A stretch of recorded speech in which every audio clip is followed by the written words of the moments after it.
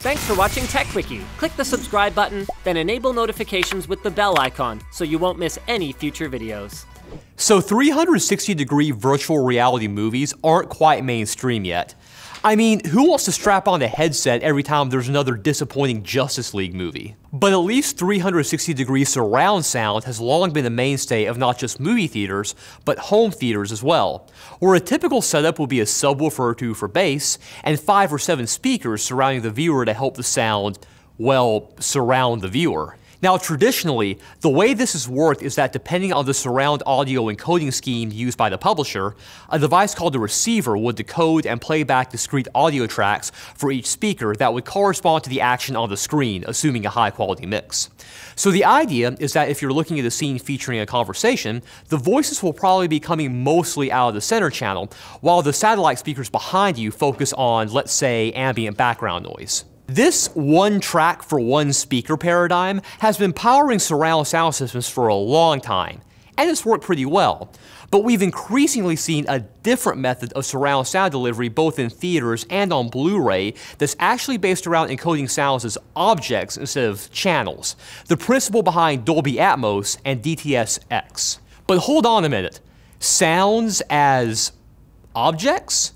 Okay, so it means that instead of each audio track corresponding to only one speaker, the tracks are encoded with data that indicate some location in space, instead of a specific channel. So let's say you're watching a scene where a plane is flying overhead toward you. Instead of, for example, the tracks matched to the front speakers getting quieter and the tracks for the back speakers getting louder as the plane passes by, the plane's engines will instead be encoded as a spot in space above you that moves around in real time.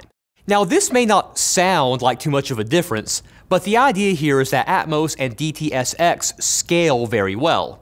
Traditional surround setups had no way of knowing much more than distance from your couch about the physical placement of the speakers in your room, so results could be very inconsistent from setup to setup. But because Atmos and DTS-X allow sounds to be coded with location data like above the listener, halfway between the screen and the chair, and against the right-hand wall, rather than just right front speaker, a decoder compatible with these formats will then take this positional data and the specific speaker configuration into account to produce sound that's more accurately reflective of where it's supposed to be in space. Whether it has 5 speakers propped up on 2x4s around your computer to represent this data, or 50 professional-grade loudspeakers in a large cinema.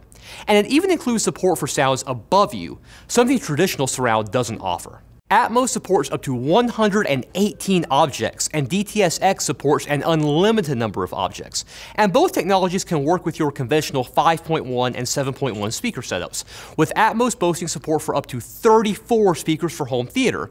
Now that might sound excessive, and it probably is, but more speakers will enhance the sense of space and realism you'll get. Now, as for those of you who aren't the type to install speakers everywhere you can find an empty spot on your wall or ceiling, there are a number of upward firing speakers that reflect off of your ceiling to simulate a real speaker above you. And you can even upgrade your existing tower speakers just by plopping one designed to fire upward on top of them. We checked out a soundbar that uses this technique recently over on Linus Tech Tips, and the effect was fairly convincing. Of course, like with any new standard, not everything is Atmos or DTS-X capable. You'll need a compatible receiver, though the good news is that most receivers support both, and some Atmos or DTS-X encoded media. Fortunately, the technology is becoming more and more common on Blu-rays, streaming services, and even game consoles. So maybe at some point, we'll feature Atmos support right here on Tech Quickie and envelop you in the velvety tones of my voice coming at you from 118 different angles. No? No takers at all? Alright. Well, anyway, speaking of velvet, do you want a velvety experience when you're building your next website? Well, check out Squarespace with 24/7 support via live chat and email. It's only $12 a month, and you get a free domain if you buy Squarespace for the year. It has a responsive design, and your website will scale to look great on any device. You also get commerce features, in that every website comes with a free online store. There's also cover pages, a feature that allows you to set up a beautiful one-page online presence in minutes. And new is the Squarespace Analytics app. It's easy to use, but you also get the full range of traffic analytics you get on desktop. You can start a trial today with no credit card required and start building your website right now. And when you decide to sign up for Squarespace, make sure to use the offer code TechQuickie to get 10% off your first purchase. Okay guys, thanks for watching. Like this video if you liked it, dislike it if you didn't. Leave a comment, give us your feedback, and give us your ideas for future videos. Check out our other channels, and don't forget to subscribe and hit the bell icon so you won't miss any future episodes.